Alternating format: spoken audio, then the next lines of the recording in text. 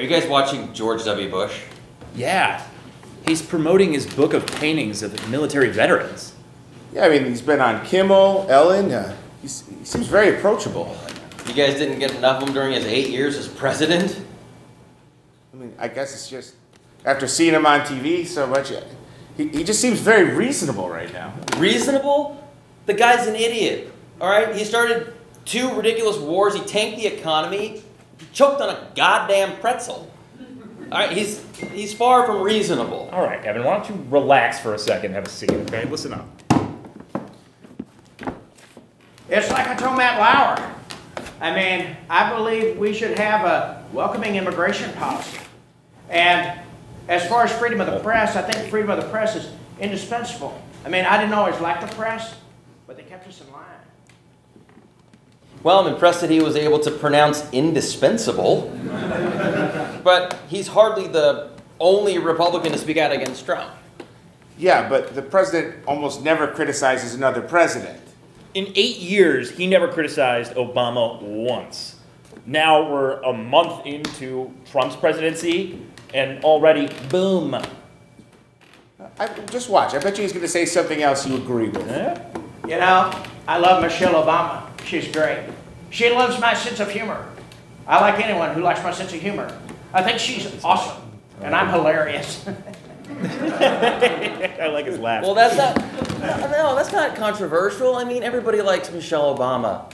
What? Are you kidding me? Do you not remember the terrible things Republicans said about her for the past 8 years? Ooh, I think he's about to talk about his paintings. Oh. This one here is a face. And this one is another face. Ooh, I like that one. And this one is me naked in the shower, looking at my face. Oh, hey now. I'm sitting down. Awesome. The paintings are so warm. And friendly. Yeah, I feel connected to them. Guys, I think I like George W. Bush.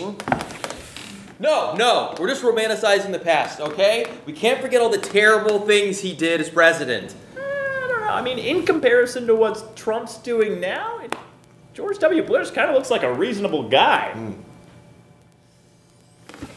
You know, as much as I like Adele's 25, I think the groundbreaking work was done in Lemonade. I believe Beyonce should have gotten the Grammy for Album of the Year.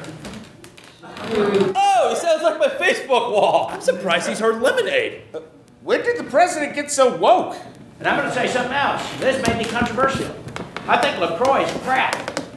It's just a drink that a bunch of hipsters said was cool, but it's no better than Canada Dry. He shares my pain. It's like he's speaking to my soul. Guys, I think it's time to admit we may have been unfair to George W. Bush. No. I bitched and complained for 8 years on MySpace and Facebook before that was even a thing, okay? My anger must be validated. You know, I bet it was Cheney who did all that. Oh, you're right. It was that evil Dick Cheney that took our sweet W and corrupted him. You're right. It had to be Cheney. W would never go into Iraq by himself.